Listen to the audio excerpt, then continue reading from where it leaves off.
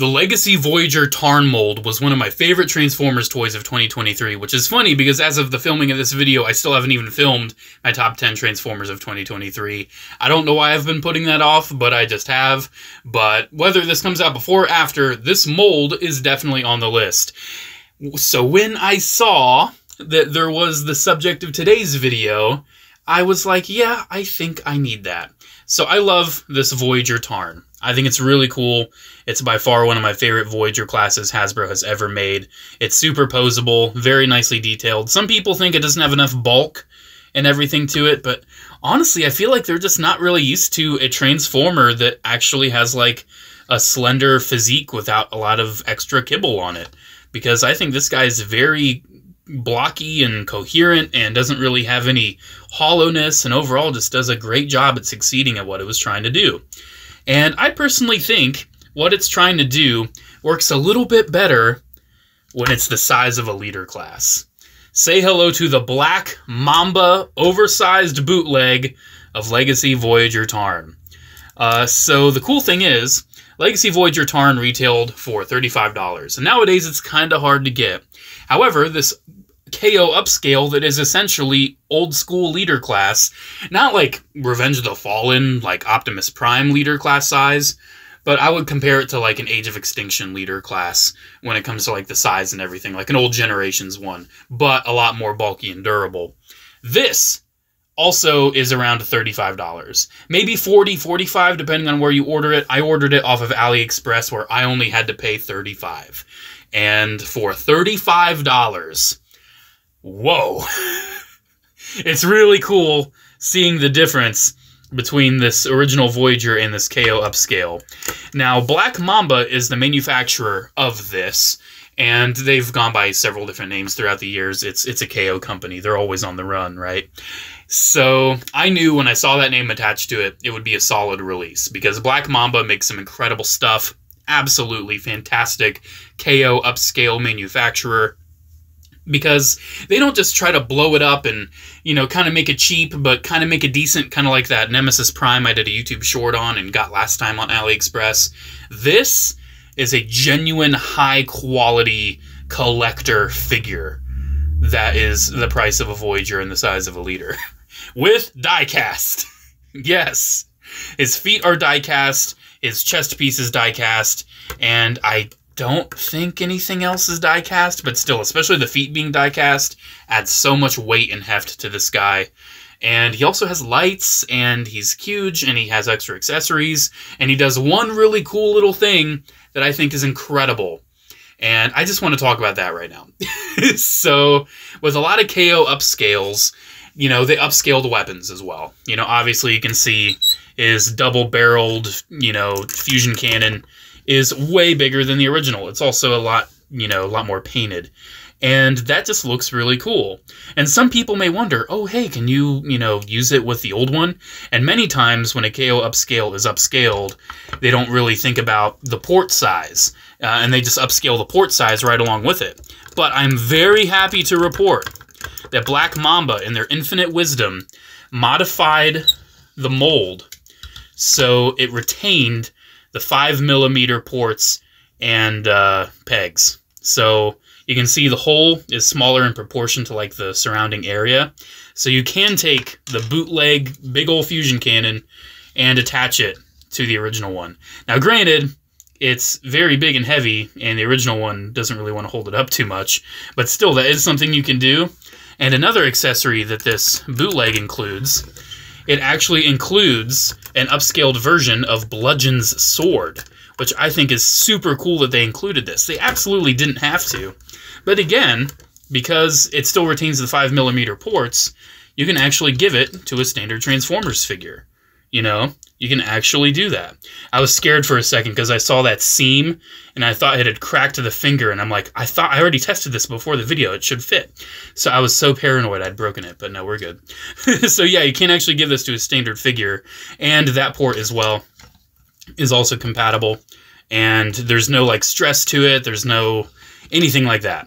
And I really just want to point that out near the beginning because I did not know that about this guy at all, and I think that is super cool.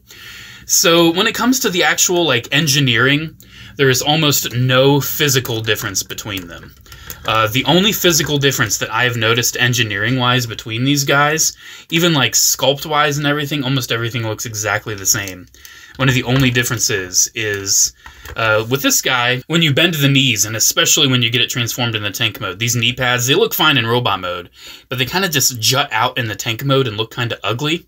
And we will transform both of these, but I do want to point out also they did add a hinge on the knee pad. So for transformation, that looks a lot better. And some may say that this looks better as well, actually seeing that knee pad bent over the knee like that. Kind of makes a little bit more sense, covers up that hinge. But still, very nice. One thing you may notice is that this guy's joints are very robust, and they're kind of creaky as well. And that's great because he's a heavy die-cast boy, and he's got to carry a lot. I always really enjoyed the original one for having very smooth, fluid motion, because this thing just felt like such a fun figure to pose. Like, it takes me no effort at all to get him in one of the most dynamic poses I've ever seen a Transformers figure in. I love this mold to death. And if they decide to redo this into an oversized bludgeon, might have to get that too. But honestly, too, the character of Tarn, I love this Voyager one. I'm not going to get rid of it. But this might actually be my main shelf Tarn, because I've always kind of seen Tarn as like a leader class worthy character. So I think this might be my main shelf Tarn. But with these joints, obviously, you can see, you know, they kind of have a creak to them. They're a lot more solid. I definitely enjoy the feel. They, like, every joint feels very nice and solid. But I would say, up at the arms, it starts getting a little creaky for my liking. I mean, it's still nice and solid, but the shoulders can creak. But worst of all, the elbows are creak city. They just creak. And that's good, especially considering this fusion cannon has a little trick up its sleeve. But it's a little much. It's a little much. Thankfully, the head is not on a creak at all. It just is on a ball joint as usual, even though it just creaked a little bit right there. So yeah, it does creak a little bit too. My bad. Never mind. One thing I do love about this too is the metallic paint. I really do like the paint on this, but it wasn't very dynamic. It had a lot of paint, especially like on this torso. So much paint. But like just the flat purples and everything, not super dynamic. And seeing this metallic purple on this oversized bootleg, and I will give you a closer look at this. It just looks so nice. It looks so nice in the metallics. And it has a lot more added paint as well. Like, look up at the shoulder. It's got like some pink in there and some silver. It's got way more paint on the fusion cannon, some silver highlights on the feet. Around the back, that is also metallic, but also does have some more black on the back too, which I think looks nice. Added some extra purple to the arms, some purple to the back of the legs, where it's just on the sides on the old one. What else? The arms look to have mostly about the same amount of paint, a little bit more black around the elbow. The head has a little bit more silver highlight on the bootleg. It doesn't have the Decepticon symbol, but obviously they can't do that. And overall, I just think the bootleg looks gorgeous. It really, really does. I did say it had a trick up its sleeve with the fusion cannon, and it definitely does. You might have seen it in the thumbnail if you're very, very eagle-eyed. But it's got little buttons that have been added. This one's on the side and this one's on the top. Hit the buttons and it lights up. They are very, very bright lights. Like, if I would turn off all the lights in my room, it could actually serve as like a red flashlight. They are stupid bright. Now, one unfortunate thing, when I saw this, I'm like, whoa, that's super awesome. I didn't know this guy did that. Obviously, you can remove them, attach them, just like the old one. But one thing I was kind of disappointed about, and this serves as a good opportunity to get up close on this guy, but when I saw that the cannons lit up, I'm like, oh, do the eyes light up too? Because if you remember, one of my complaints about the old Tarn was that the light piping was so, like, recessed that I didn't really... His eyes just looked dead. Now, granted, he does have light piping, but it's just that little block right there. And I was thinking, oh, maybe this guy's got a little light in his head. And I saw that little block again, and I'm like, oh, is that the button? And I hit it, and I'm like, oh, it's just the light piping again. And as you can see, it doesn't really shine through too well. So I personally would have liked it if they just, didn't even worry with the light piping and just painted the eyes. Or just made the light piping better, because it's, just not very good light piping, in my opinion. It should, with all my studio lights, those eyes should be lit up. Other Transformers with good light piping, the eyes light up under my studio lights. So overall, this Tarn is gorgeous. I love the paint. I love the heft of it. I love the size. I adore this upscaled Tarn. And again, it's the same retail price as the original one. So let's go ahead and transform this, and I can compare the tank modes real quick before we end the video. So obviously, we want to remove the weapons. Don't really need those. I'll transform the small one off screen because we don't need to go over that again. And then this, we just rotate this for tank mode. And one thing I did notice, that port right there, I think that's painted gray. Some of the paint's wearing off on it, but I'm not worried about paint wearing off of a port. I would be very mindful of these, transforming these, because bending them from up here, you can see it's flexing. I would move them from down here, so you don't accidentally, as you can see, it's very, very tight, squeaky joint yet again. Last thing you would want to do would be to break your toy. Then the head flips back down again, and then the chest piece moves up. One thing I did notice on this bootleg, it is a little bit more difficult. Ow. That creak. Ugh. It is a little bit more difficult to get the shoulders spread. Like, it doesn't want to just come out. You have to really, like, shimmy it and really work at it. Because typically on the original, it's just on sliders, and you just slide them out, no problem. Yeah, let me do that off camera. It wasn't too hard off camera. It was just where I needed my arms closer to my body to really get the strength in. So then we will lift that up as we rotate these downward. Did I not do it all the way? Oh, I was just missing it by one tiny little click. So then these will rotate down. Be mindful of this back plate as well. And then as those rotate down, it lifts that chest panel up. Head goes in. And then the arms do the same thing the arms do. I'm trying to remember, does the waist rotate? I don't think the waist rotates. No, it doesn't. So the arms, that panel is going to go like that. And then, does it? No, it doesn't rotate. I'm just losing my mind. It's the usual. It's the usual J4 losing his mind. No big deal. So that hinges down like that. And then I always love these panels that like flip out. Oh, you're not even seeing it all the way. My bad. I love those panels that flip. Then the transformation is pretty much identical. Like, you already know the drill. The main difference is going to come with the little knee pads, how those flip in. But I do still want to show it off so you can kind of see the enhanced difficulty with the fact that it is a lot creakier and a lot sturdier. It does actually make the transformation a little bit more difficult to actually pull off. Here, let me zoom out a little bit, because he's a big boy, and zooming in for a transformation. Ooh! It's not broken. We're all good. That happened to me the first time I transformed it. It's just that hinge is so tight. This hinge is just on a clip. So as you're trying to rotate it, that hinge might actually come out before the other one moves. So that's perfectly normal. It's just where it's so tight. And then last but not least, we're going to attach the legs, fold the knees down until the extra joint bends. And then we need to move this up and out of the way. Doesn't that go all the way forward, or I'm trying to remember? I think it goes like that, but we just have to make sure that the knees are like bent as far back as possible. Yeah, that's what it is. And then the feet plug in. Wow, that was actually very easy. First time I transformed this guy, the feet did not want to cooperate. And then those ports plug into the feet and the arms plug into the sides. I always rotate the hands just so it's not super in the way. I do wish they would have modified this where the hands could flip in somehow. But I really do enjoy this edition because I never liked how that looked in the back. But now that that folds down, it just makes the tank look so much more coherent. And last but not least, if you want to put this somewhere, you can. Like, I think it works best like on the side right here. It's kind of like a mild little slicey dicey where it might stick out a little bit and like stab something. But then we'll take this. I almost said tank this. And plug it up the top. And there we go. Here's the bootleg Tarn in his tank mode. Now let me transform the other one, readjust the camera, and we'll compare them one last time.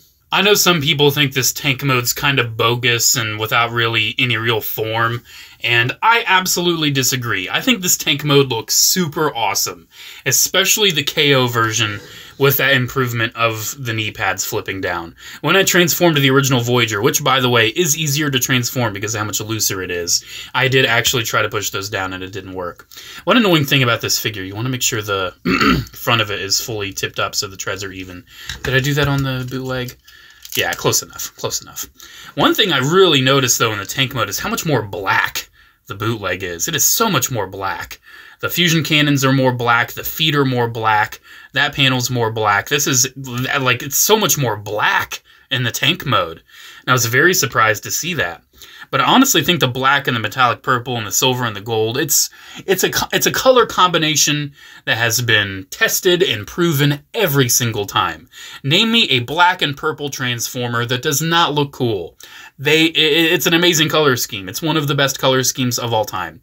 And I think the Black Mamba version pulls it off so beautifully. I really do enjoy the size difference. Like, you can see they are pretty differently sized. It's not, like, super drastic, honestly, especially seeing it in the tank mode, but I definitely feel the difference. I definitely do. Now, which one do I prefer over the other? Which one do I recommend over the other? I think it's probably no question. For the fact that both of these retail for the same price, and considering the fact that the retail on the old one now really is kind of null and void because it's not really in production anymore, and you have to spend aftermarket price to get Tarn. I personally, if you like KO upscale transformers, I personally recommend the Black Mamba upscale bootleg. This is genuinely the one I recommend. They are both incredible, awesome toys, and we do have to acknowledge that this toy is only so fantastic because this one is so fantastic. I'm not gonna sit here and act like this is not a bootleg because it is, but it took what this one did and improved it and made it bigger, which I think really benefits it, and I love it. I seriously love it. This is one of my favorite KO upscale transformers I've gotten in a long time. The added die-cast adds a lot of quality. The paint quality is great. No, it's not lead, by the way. Black Mamba's been around for a while. I'm sure they don't use lead paint. I love the LED on the fusion cannon, even though I do wish that the eyes on the robot mode also had an LED added in. But I kind of understand why not, because it's still kind of a small head and the batteries would be kind of a pain. And I kind of get why they didn't, because this is big enough where it can house batteries. You know, I'm sure they're very odd batteries, but I don't even know how they're in there. They're just in there. I really do enjoy it. And honestly, the thing I pointed out at the beginning, the fact that they still retained the 5mm pegs and ports is a triumph for bootleg oversized figures, because very often do they not, and you can't use the bootleg version on the official version. But now I can. Now if I want to give Bludgeon like a second very large black sword, which I'm thinking I probably will, because I don't really think Tarn needs a sword, I can. And that's great. I love that the fusion cannons are compatible. It's so cool. It's so cool. Let me know what you think. What's your opinion on oversized bootlegs? Do you think that they're, like, morally corrupt and shouldn't exist and I shouldn't be buying and supporting them? Or do you think, hey, Hasbro's never going to make a leader class upscale of this Tarn figure with die cast and nice paint? Why can't China? You know? This thing's sold out. Hasbro's made their money off of it, and I can guarantee you if they reissue it, it will sell out again. So this is just an extra option that I think is really cool for collectors. There are some times where like a bootleg is kind of like filling a market void. Say the Rise of the Beast Studio Series Voyager Optimus. There's like, I think a few different options to get like a bootleg of that. So it's kind of Hasbro's fault, really. They just didn't produce enough. I'm sure they'll release it in the main line, but it'll take way too long. But yeah, let me know what you think. I love both of these. I'm still very happy I have both of these in my collection. I recommend them both. But if you really like your Tarn to be big and bulky with lights and diecast and leader class eyes, I highly recommend you go on either AliExpress, TF Safari, other other websites like, I'm trying to think, TF Direct I think is another one. There's so many other websites you can order like bootleg transformers off of. I usually use either AliExpress or TF Safari. I love TF Safari. Not sponsored, but I love TF Safari. They're reliable, they get you your product, and they're great. Alrighty, thank you again so much for watching, guys. Special shout out to channel members as always. Thank you all so much for the continued support. Have a great one, and I'll see you in the next video. Bye.